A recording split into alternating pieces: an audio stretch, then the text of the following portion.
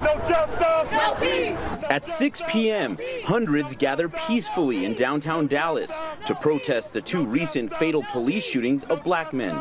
Some protesters even taking photos with Dallas PD, showing their solidarity. Then at 8:45, just a mile from City Hall, shots ring out. Officers scramble to secure the scene, Shots fired.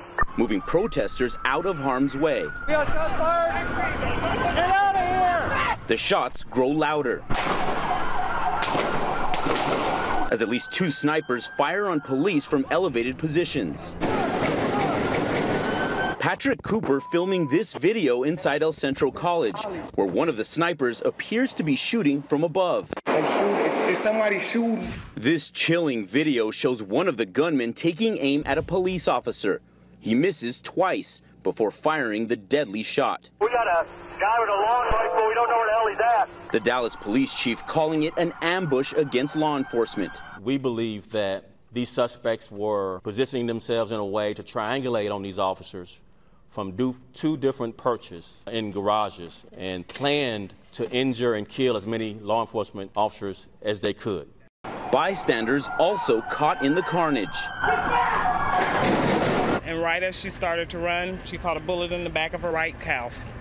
She immediately jumped on top of one of her sons. Teresa Williams telling us that her sister, Shatamia Taylor, at the rally to protest peacefully with her 4 sons, was shot in the leg while trying to shield her boys. She's recovering in the hospital. So all she keeps saying is, my prayers go out for the families of the cops that have lost their lives.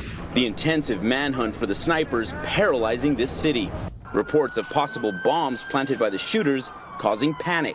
3 suspects now in custody. 7 hours after the first shots fired, the last remaining gunman shot dead by police.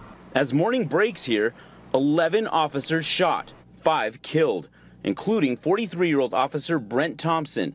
The city's mayor calling the shooting heartbreaking. I ask everybody to focus on one thing right now, and that is our Dallas police officers, their families, those that are deceased, those that are in the hospital, fighting for their lives. Let's all come together and support our police officers.